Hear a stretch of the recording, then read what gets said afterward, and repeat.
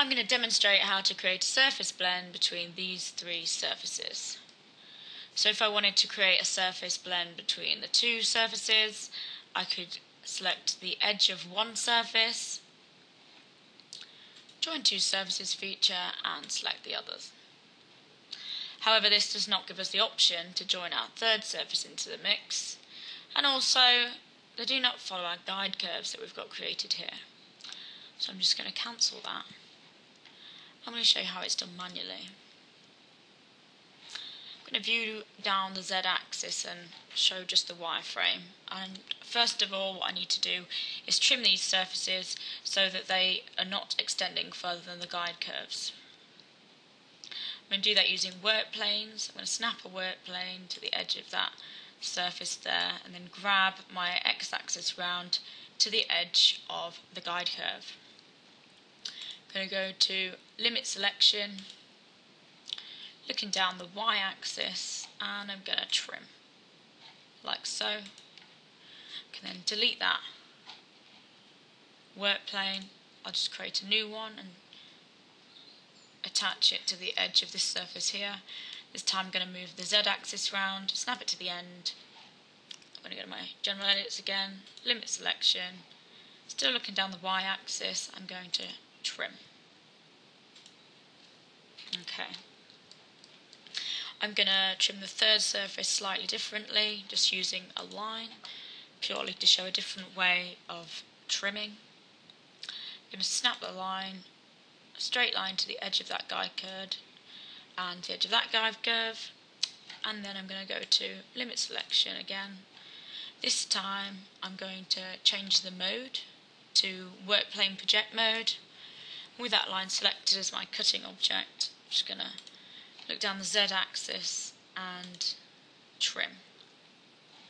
Okay, so I can delete that line, and I'll go back to my top view. I'm going to just make my surfaces visible, and then I'm going to create the guide curves between the two surfaces, between the three surfaces, that we can create a new surface from. I'm going to do that using composite curves. I'm going to zoom right in to my first surface, and I'm going to select the edge there. I'll zoom out and jump across, and I'm going to jump across this gap, and we'll get a prompt. Do we wish to jump across to the selected position? And we can use tangents. So I'm going to say yes, and I'm going to extend that line down. So we've got this curve here that we can create a surface from using these surfaces here. I'm just going to create my other two guide curves between the other two surfaces. Zooming into here, I'm going to create a composite curve, but this time I'm going to go and jump over to this surface here. I'm going to go right to the edge. I'm going to jump across the gap with tangents and just extend that further as well. Okay, I'm going to do the same for this one here.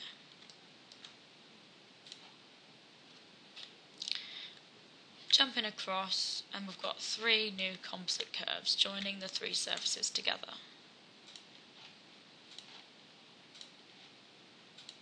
I'll save that, and I'm not going to eject just yet.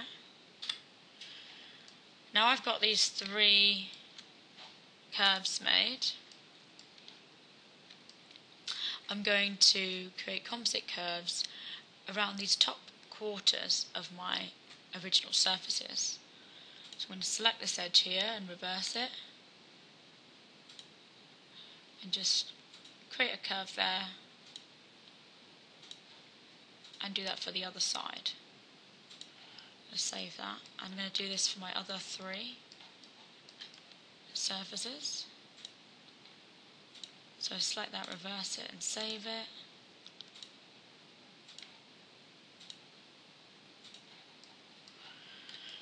One more left to do.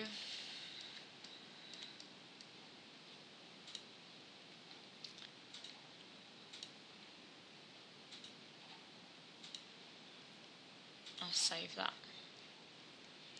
So getting everything back into view. I also know that these two guide curves here, well, there's two guide curves, so I need to create a single composite curve joining those up. And now I can eject that. What I'm going to do is select all my surfaces and actually hide those. And I'll view along here, and I'm going to shift select first of all these four surfaces, go to my surface mode, smart surfacer, and I'm going to apply that. I'm then going to choose these four surfaces here,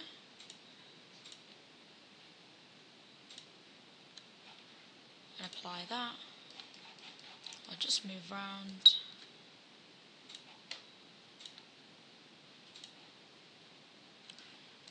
So I can see and apply that. So if I show everything, we've got our initial new surfaces made for our surface blend. I'm going to look down the top. I'm just going to delete these composite curves and create a new composite curve going around these edges here. So I'm just going to click around there and save it, and then go back to my smart surfacer, and we automatically get a fill-in with a tangential surface. So I'll close that down, delete that composite curve, just change my shading mode, and I can simply copy, mirror these three surfaces using my general edits over to the other side. Go to my general edits and mirror those across and say OK. And we've almost finished.